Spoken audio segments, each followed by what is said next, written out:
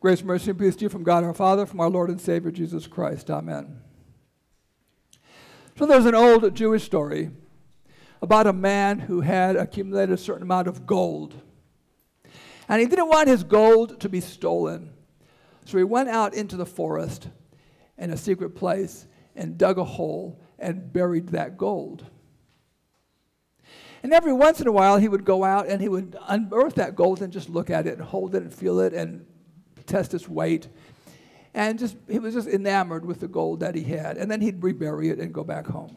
And he would do this occasionally, once every, month or a few months, just to check out on his gold. Well, one day, a thief noticed him going on to the woods, and the thief went and followed him and saw where he had buried his gold. And so the thief went and got a rock, and painted it gold.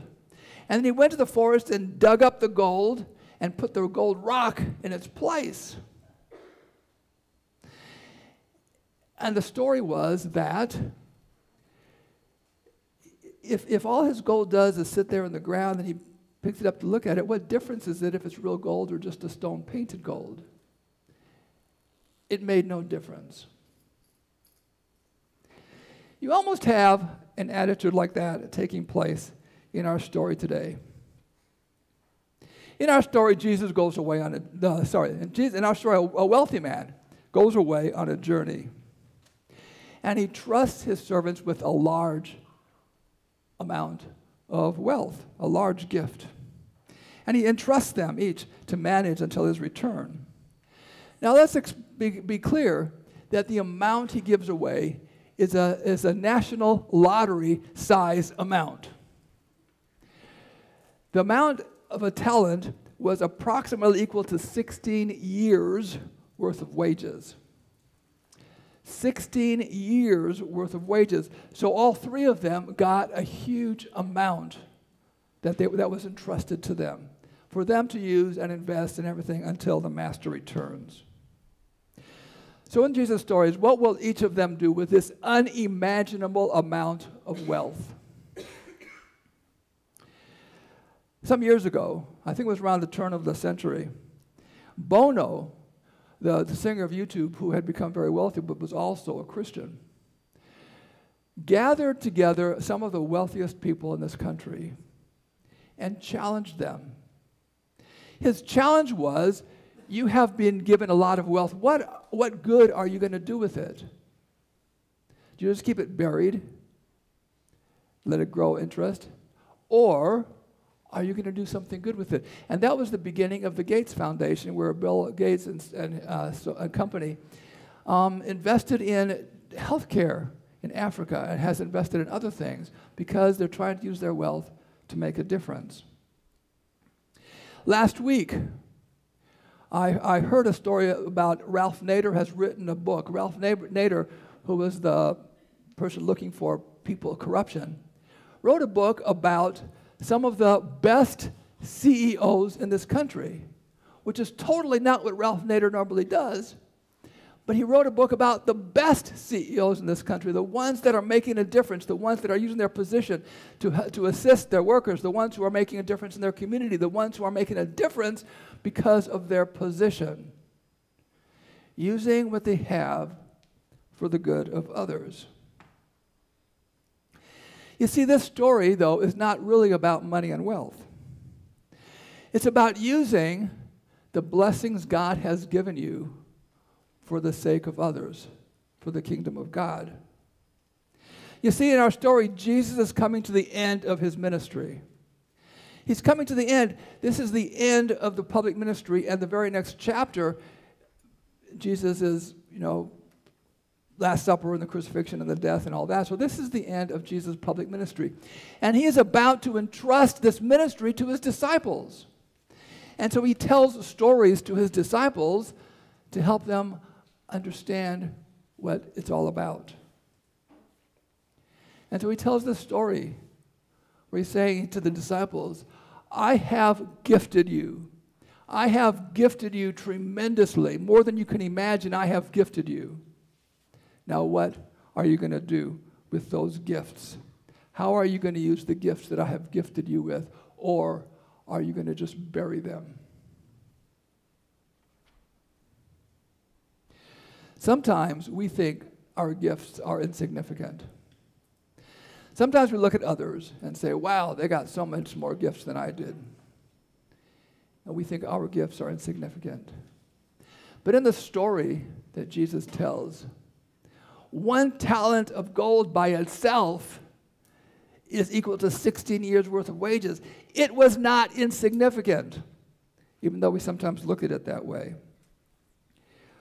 So, was the third servant undervaluing his gift because he was comparing it to the other servants? Or was he overwhelmed by the immense amount of the gift and didn't know what to do with it because, being a servant, he wasn't used to managing that much? Or was he afraid of the master? Or was he afraid that others would see him using those gifts and wondering how he got them? Did he see the talent that the master gave him as a gift or as a burden? You see, when we think about how God has gifted us, we have the same kind of questions brought to us. Has God gifted us a gift or a burden? God has blessed each of us in ways that we cannot count. So what do we do with that? And then we have the other readings today. The other readings are about not taking God for granted. We have a little bit of that in Jesus' story with the master. But the other stories, also talk about that. God, for example, is not to be ignored. From our reading in Zephaniah, we read, "At that time I will search Jerusalem with lamps, and I will punish the men who are complacent, who say in their hearts, 'The Lord will not do good, nor will he do evil.' It doesn't matter. God's not going to hurt me. God's not going to make any difference." And we become complacent. And Zephaniah reminds us there's a day of reckoning coming.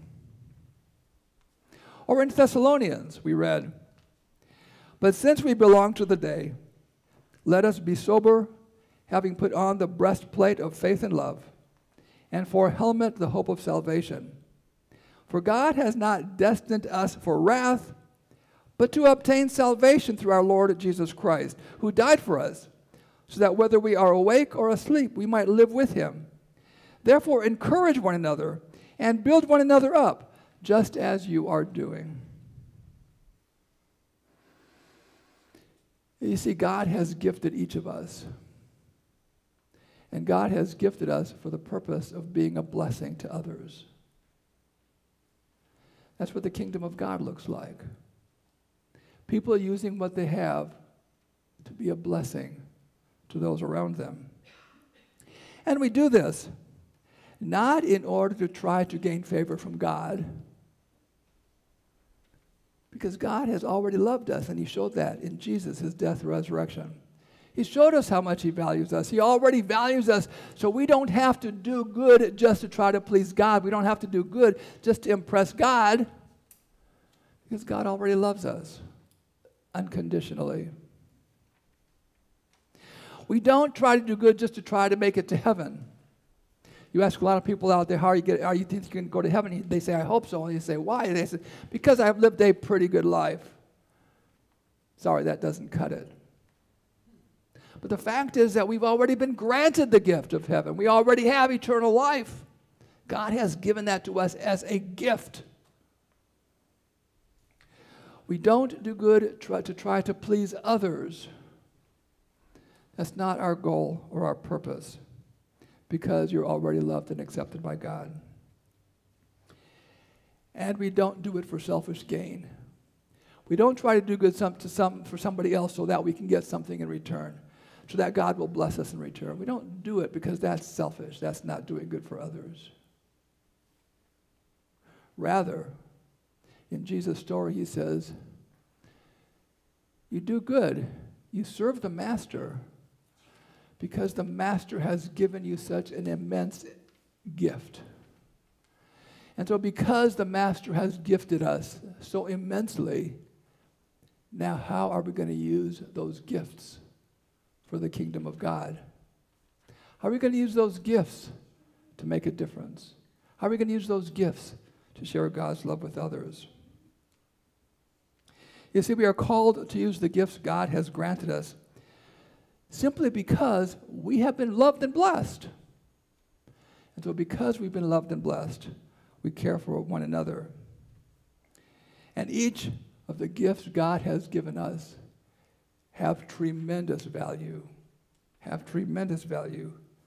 and are to be used in the service of the King, the kingdom of God. Please stand.